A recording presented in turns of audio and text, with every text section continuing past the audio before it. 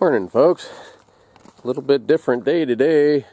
We got behind me here almost all gray sky. Over this way, got a little bit of blue. So I don't know for sure what we're gonna get. This morning, about daylight, it was raining and actually a little bit of lightning. My poor dog Lily, she hates that lightning. Scares her to death, but she's sure cuddly when it happens. So anyhow, I'm back to this fence, which is about as boring as it gets, I think. So I'll try not to bore you too badly on this and come up with something else to do. That I gotta work on this for a while this morning at least, until it rains or snows. Give these beaver tails a quick stir. Kind of funny, the ones that been in there a little while, they're pretty even in color. The other ones, let's see, where is one of them? Those last two that the scales didn't come off of very easy. They're still, I don't see one in here now. There's one. Still kind of spotted.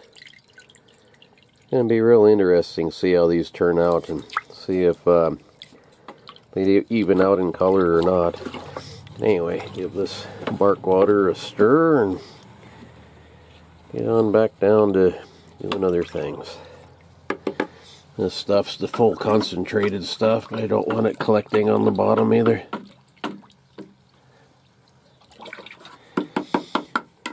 One thing I'd like to do this summer, that's my gold panning setup. I got a gold pan there on a backpack and a little sluice box, and man, I'd sure like to get back into that this summer if there's time. Never seems to be though. I got a couple of metal detectors and things. It'd sure be fun to go look for some stuff. Hopefully it'll happen.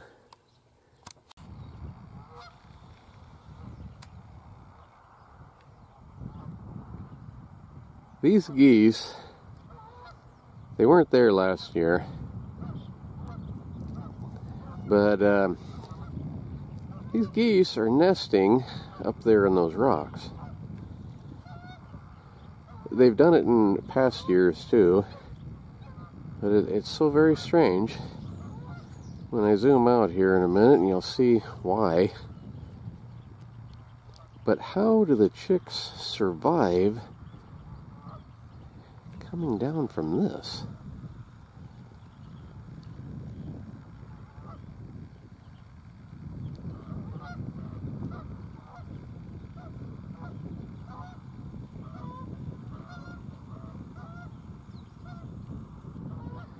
That cliff has to be 100 feet tall.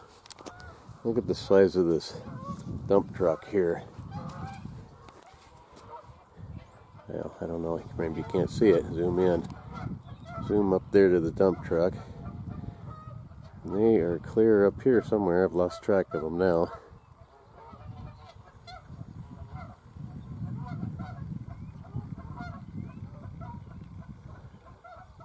Makes no sense. I guess those little, I guess some little fluffy yellow buzz balls can bounce. Speaking of geese, we got our newspaper here today. Like I say, big, big thick paper here, but I kind of like it. Anyway, it says here, power and phone outages impact town. A goose flying into a power line at 6:40 p.m. March 18, knocking out the power for 742 customers. Idaho Power crew members were able to restore power by 8:30 p.m. So I don't know if it's connected with the phone or not. It says a phone outage affected customers of AT&T, CenturyLink, and Consumer Cellular beginning around 2 p.m. March 18th. The cause of the outage was reported to be a fiber optic line that was damaged. So, I don't know if that article means the two are connected or not, but Anyway, makes you kind of wonder, don't it? The guy on the telephone we talked to said there was 5 towers down. I don't know. Hard to know. Anyway, this early days of Lemhi County, I've read a couple of these before, but some of these are pretty good. It says here, 130 years ago, the church was filled almost to suffocation. Last Sabbath evening, with the attentive congregation gathered to listen to the special sermon by Reverend W.T. Robinson to members of different secret orders and public in general, I mean. Are they talking like Masons? What secret orders are those? And 100 years ago, Mr. and Mrs. James Palmer were on their way home Sunday evening with their little girl Sarah, in some way caught her foot in the wheel, breaking both bones in her leg. The accident happened close to the Max Payette Ranch. When Mr. Payette was informed of the child's hurt, he rushed the sufferer to Dr. Wright's office, who set the broken bones, and now Sarah is getting along nicely.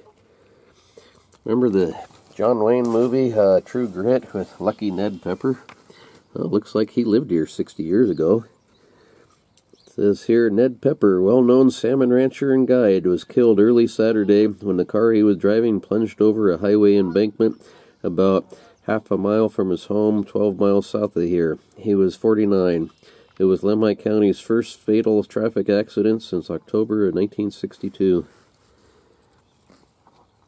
And this one I thought was interesting. 70 years ago, I didn't know they'd been around that long, but Salmon will be the world capital of basketball March 21st. That's the night when the incredible Harlem Globetrotters, magicians of the hoop, have been booked into the Salmon High School gym. Are those guys even still around? They were pretty darn good. I'm not even a basketball fan. Another 70 years ago, the Sunset Drive-In Theater, north of Salmon on Highway 93, will be open for the season Friday evening, March 19th. That's kind of interesting. I miss those, too. 90 years ago, horse stealing seems to have returned from the days of the past. Sheriffs and other law enforcement officers in the central Idaho country appear to be facing much trouble with the condition. So far, they have been unable to run the thieves to earth. And then this one I thought was really funny. 50 years ago, we have a ski hill up here, right on the Idaho-Montana line, called Lost Trail Saddle Mountain. And there's a gold story up there that I want to talk about here when the weather turns a little nicer. About a cave-in and some lost gold up there. But anyway, I loaned that book to a friend. I'll have to get it back first. But anyway, 50 years ago, 2 skiers joined the streaking craze by running the slopes of Lost Trail ski area Sunday afternoon in the nude. Witnesses to the incident said the 2 men in their 20s skied from the top of the hill and disappeared into the trees opposite the warming hut. Temperatures at the time were probably in the low 30s. The only apparel they had on were their boots and skis. Yeah, man. You don't want to fall when you're like that. Well, anyway, I heard those geese up there a second ago again. Not sure where they're at.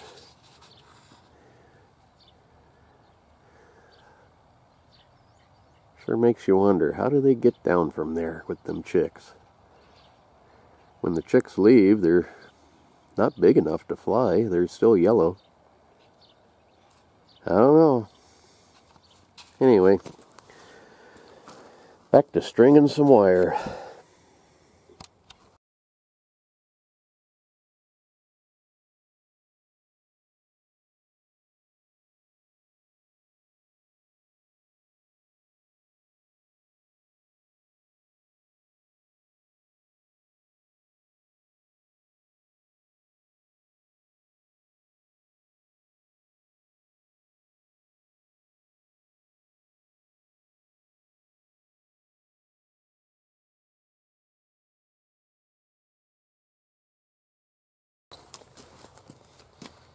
None of this, none of this stuff is really all that hard as far as fencing goes, but it is time consuming. I tell you, I'm getting a little tired of it already. But that's one of the things I've always liked about ranch work, and this is actually just kind of another ranch job. Is about the time you're so sick of something you can't stand it, it's done, and then you're off to something else.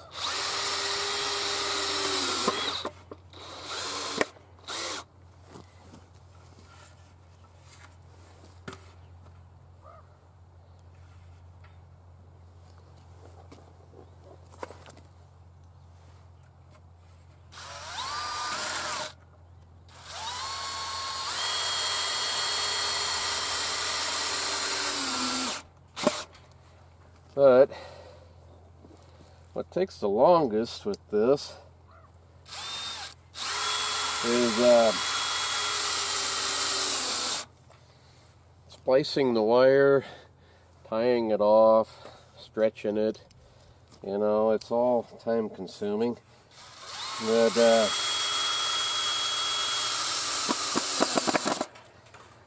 what takes the longest about this, or most jobs, is the thinking on it.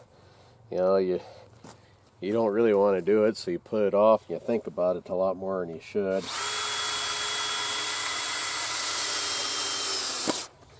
If you just get out and do it, it really doesn't take that long.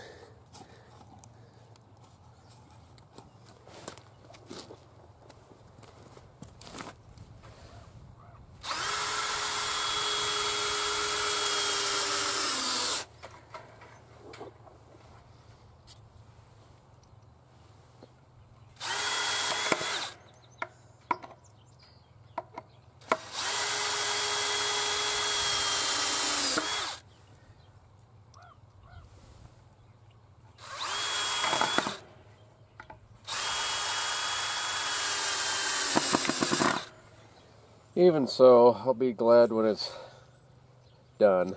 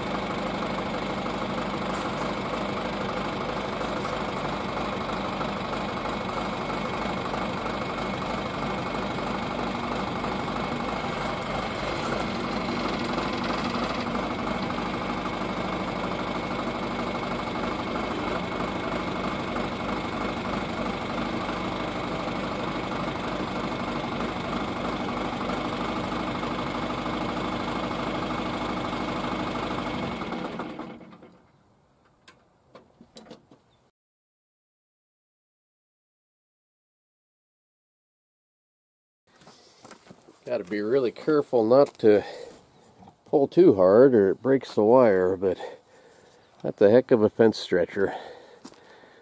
These ratchet straps like this I had them on there just to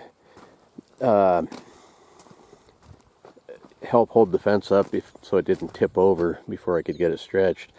But this stuff is pretty tight now. So anyway, I had to tie that off and splice on another piece and go around the corner the other way. All I've got left is from where the tractor is to the gate over there. So I got, I don't know, 2/3 maybe. Like I said, I'm sure getting tired of it though. It'll be nice once it's finished, but